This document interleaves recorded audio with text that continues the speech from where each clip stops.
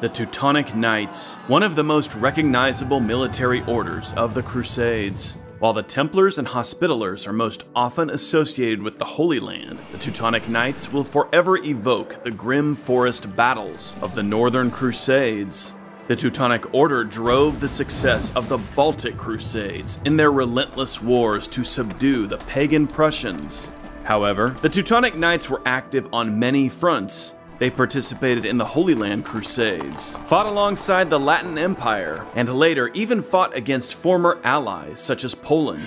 Today, we'll look at 5 noteworthy battles of the Teutonic Knights, taken from various phases in their history and various theaters of war. From the Holy Land to the Baltic North, from Achaea to Poland to Lithuania. Join us.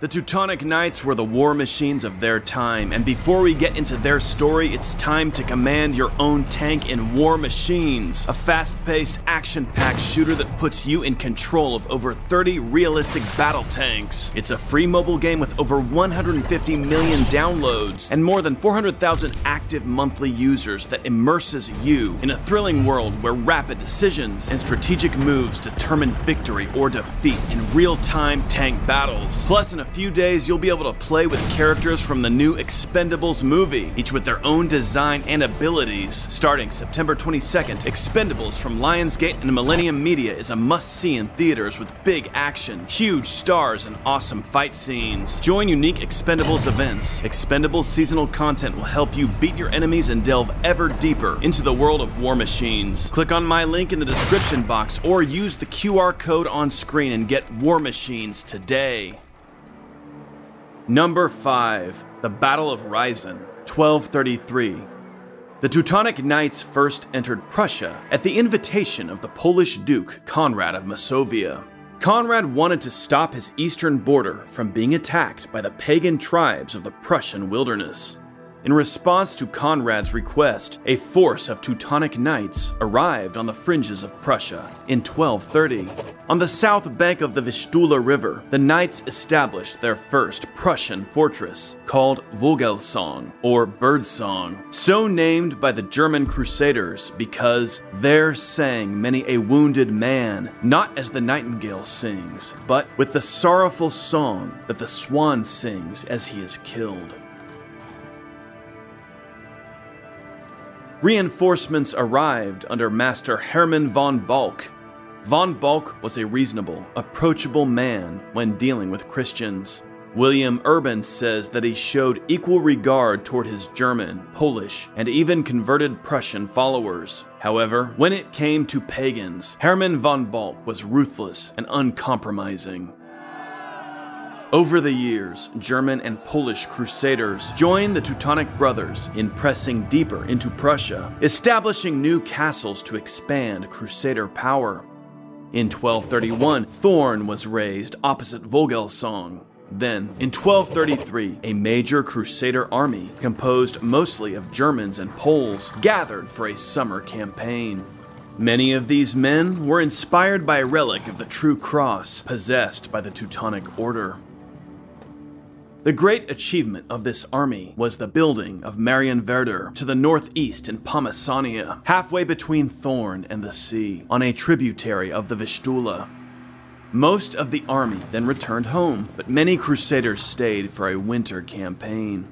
The Polish Duke Sventopelk of Pomerania led a substantial force alongside the Teutonic Brothers in a full-on invasion of Pomerania.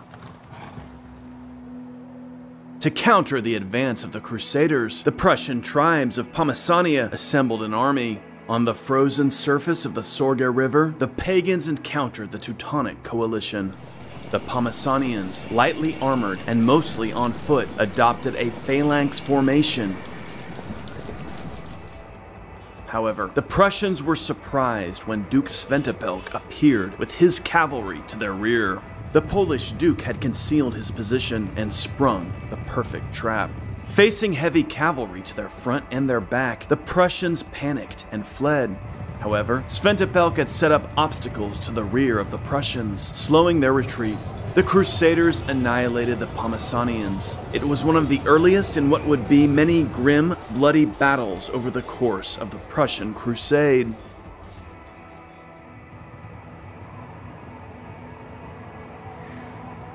This early victory established a pattern. Every year, new Crusader armies arrived to assist the Teutonic brothers. After conquering territory and razing castles, the Crusaders returned home, while the Teutonic brothers held the new conquests through the bitter winter. Although badly defeated in this early encounter, the pagan Prussians began adapting to Teutonic tactics and weapons. Soon, the Prussians mastered the weapons of the Latin Christians and began to develop some counters to heavy cavalry.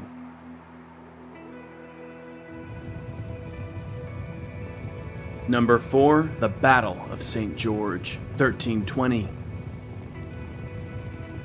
For our next battle, we'll travel almost a century into the future, and to a different theater of war, the Latin Principality of Achaea, and its struggle with the Byzantine Empire of Constantinople. Here, the Teutonic Knights played a role in the military establishments of the Latins. The Fourth Crusade had established a Latin empire in the heart of Byzantium. Constantinople was held by the Latins until 1261, when it was retaken by the Byzantines. One vassal of the Latin Empire did endure for considerably longer, the Principality of Achaea, which controlled most of the Morea, the Peloponnesian Peninsula in southern Greece. But the Principality's stability wavered after 1315, when multiple claimants struggled for the princely throne. The Duke of Burgundy contested the claim of the Angevins of Naples. Meanwhile, an Angevin governor, Frederick Trogisio, ruled the principality while the matter was disputed. This opportunity roused Andronikos Asen, governor of the Byzantine province of Mistras in southeastern Morea, and nephew of the Emperor Andronikos II Paleologos himself. The emperor had wisely granted Asen broad powers in the province, and the governor energetically pursued the conquest of the Latin principality. In 1320, Asen raised an army and invaded Arcadia, the central portion of Morea. There, he besieged the Latin fortress of St. George, one of many castles guarding the pass through the mountains of Scorta. In response, Frederick Trogisio assembled the principality's vassals to relieve St. George. The Bishop of Olena, James of Cyprus, the Teutonic Knights, and the Knights Hospitaller all brought contingents to join Frederick's campaign. Hearing of the approaching Latins, Asen intensified his attack on St. George. He managed to convince Nicolaus of Patras, the castle's Greek castellan, to surrender on September 9.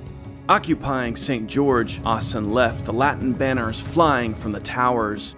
When Frederick Trogisio arrived, he thought the Greeks had fled and advanced with his forces toward the castle. But as the Latin army approached, Asen sprang his trap, launching a surprise attack. A fierce battle ensued. The Latins had been unprepared and were unable to overcome the Greek forces. The Teutonic Knights fought hard alongside their comrades, but their master himself fell in the melee. The Byzantines triumphed.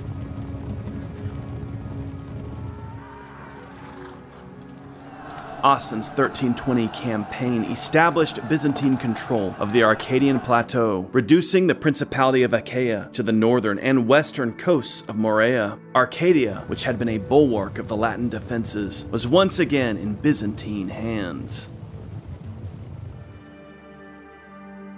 Number 3, the Battle of Rudau, 1370. For our next battle, we'll continue to press forward in time. Now, to 1370, we return to the Northern Crusades and the struggle between the Teutonic Knights and the Grand Duchy of Lithuania. By now, the Teutonic brothers had fully conquered Prussia and turned it into a powerful monastic state. Since the 1290s, the order had focused on subduing the pagan Duchy of Lithuania. Each side would launch campaigns against the other, with retaliations often quick to follow. The Lithuanian Duchy was led by the Grand Duke Algirdas and his brother and chief field commander Kęstutis. To turn the aims of the Order's mission against them, Algirdas and Kęstutis would often express an interest in baptism just when the Teutonic Knights gained an advantage, and then complain that the Order was inhibiting their conversion with its attacks. At such times, the church generally pressed the Teutonic brothers to agree to a peace, at which point Algirdas and Kęstutis would regroup, rebuild, and then go to war yet again. It was shrewd and well played by the Lithuanian Grand Duke and his brother. One episode in particular made Kęstutis a Lithuanian folk hero. In 1361, Kęstutis was captured in battle by the Grand Master, Vinrik von Kniprode, and held prisoner within the Teutonic fortress of Marienburg. However, with the help of a Lithuanian servant working in the castle, Kęstutis made his escape. He stole a white cloak, climbed a chimney, and wearing the cloak like a Teutonic brother, slipped unnoticed through the courtyard. Near the gate, he found the Grand Master's horse, saddled and waiting. He leaped onto the steed, rode at breakneck pace, and escaped into friendly territory. The conflict came to a head in February 1370, when Algirdas and Kęstutis invaded Teutonic-held Samland. Vinrik von Kniprode quickly gathered forces from across the monastic state to assemble a formidable army. Algirdas and Kęstutis were ravaging the countryside near Rudau when the Crusader host was suddenly upon them. Kęstutis withdrew at once, but Algirdas took a position on a wooded hill and prepared for battle. The Teutonic Knights attacked, and a long, bloody clash ensued. Ultimately, Algirdas was overcome. Casualties for the Lithuanians were considerable, likely numbering in the thousands. The Grand Master lost several hundred troops, among them 26 brother knights, who were not easily replaced, including the Marshal. This was a reality for the Order, whose elite knights, their most valuable units, were almost always at the forefront of the fighting. Algirdas escaped with his life, never again to invade Prussia. The Order attributed the victory to the Virgin Mary. Number 2. The Battle of Grunwald, 1410.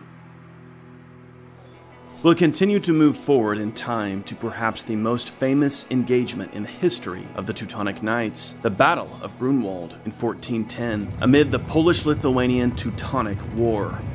Through much of the Prussian Crusade, the Teutonic Knights were helped by Polish allies. But then, the brothers acquired Pomerania, or West Prussia, in the early 1300s, with its eastern border on the Vistula River. For the Polish kings, Pomerania was Polish land, and they could not accept this. Finally, at the end of the 14th century, the Teutonic brothers were in conflict with the Lithuanians over Samogitia. Various peace agreements kept the conflict at bay, but in 1409, a Samogitian rebellion brought the conflict to a head.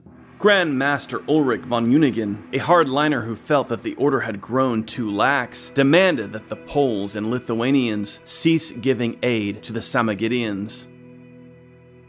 Peace was not out of the question. The Pope and other leading figures in Christendom urged a reconciliation so that Europe could stand united against the Ottomans in Hungary.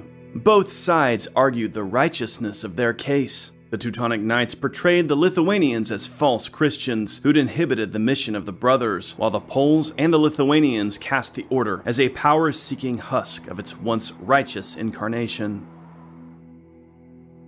The King of Poland, Władysław, summoned the Grand Duke of Lithuania, Vytautas, to join him in Masovia.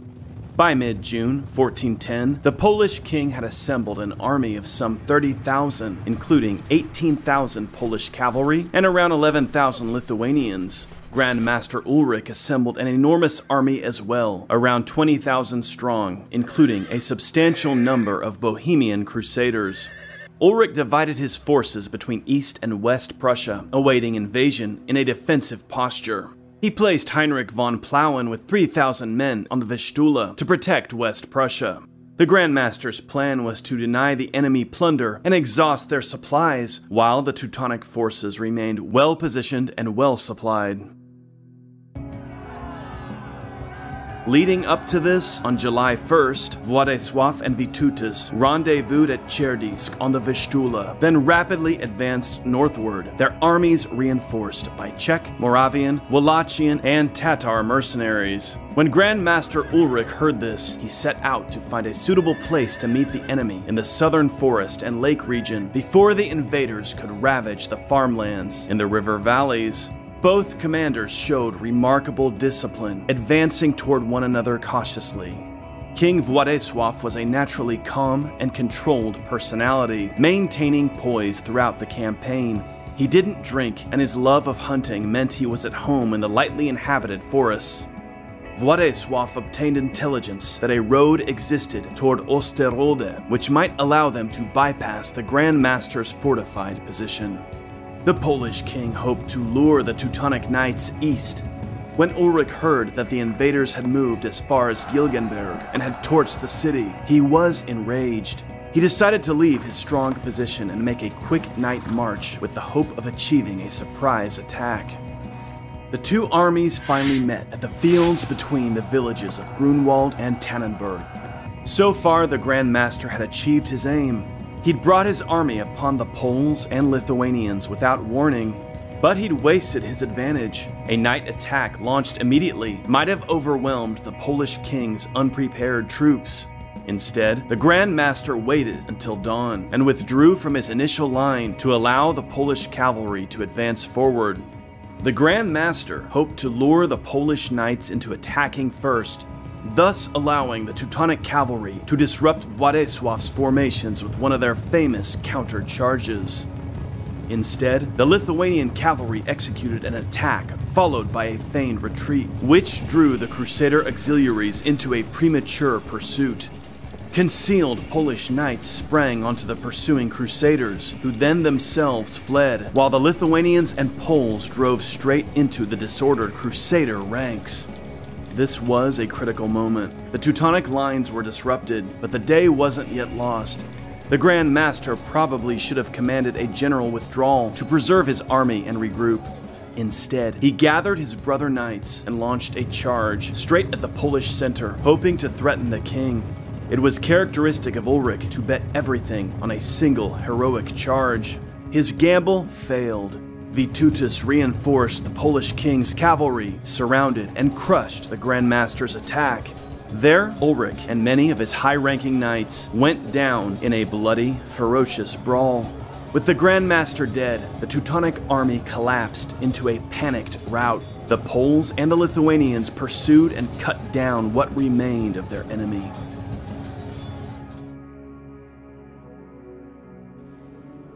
Number 1. The Siege of Marienborg, 1410. Poland and Lithuania's victory had been outstanding. After the exhaustion of the battle and the pursuit, the King of Poland allowed his men to rest for 3 days.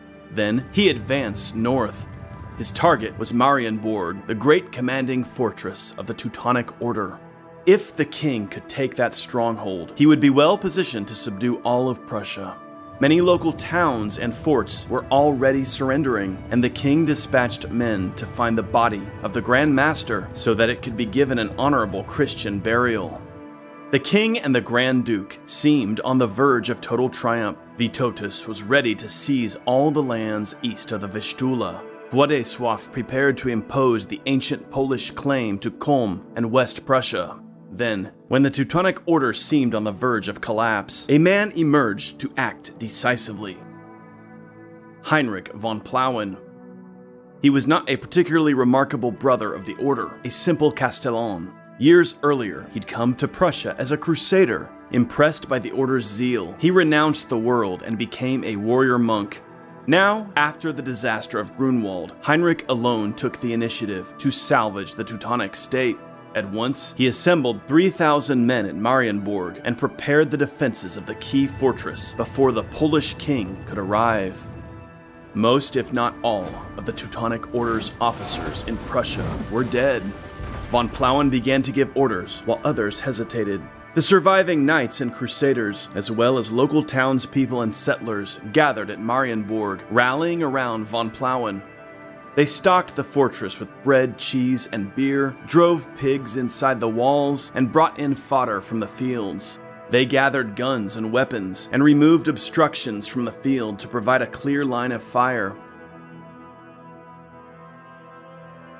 When the Poles and Lithuanians arrived before Marienburg, they found the wall lined with defenders ready to fight. They also found the surrounding countryside stripped of food and supplies, all of which had been packed into Marienburg.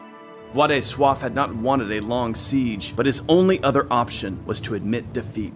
For 8 weeks, Polish cannon and catapults pounded at the walls. Smaller fortresses in Prussia surrendered, but the key strongholds of Marienburg and Königsberg held out, fiercely resisting.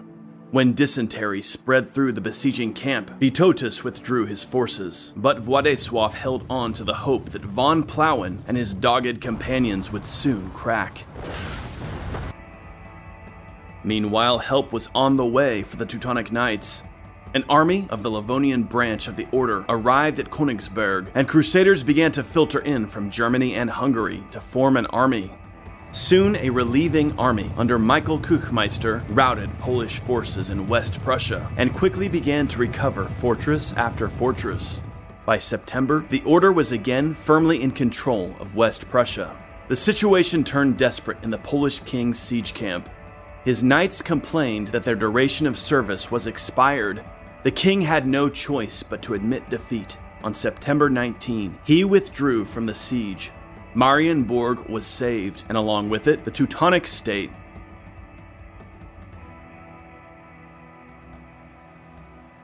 Teutonic power had been revived after a moment of near total disaster. Nevertheless, in hindsight, many historians have noted that the order never fully recovered from its losses at the Battle of Grunwald. After the comeback victory at Marienburg, the future must have seemed bright. The order felt that they'd overcome the greatest of challenges in their darkest hour.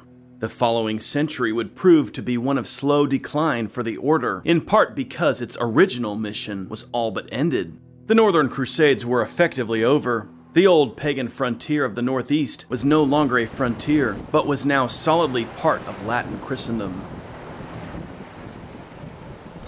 Thanks for watching, and don't forget to check out War Machines, an awesome, fast-paced, and free tank battle shooter for your mobile device. Click on the link in the description or use the QR code on screen to get War Machines now.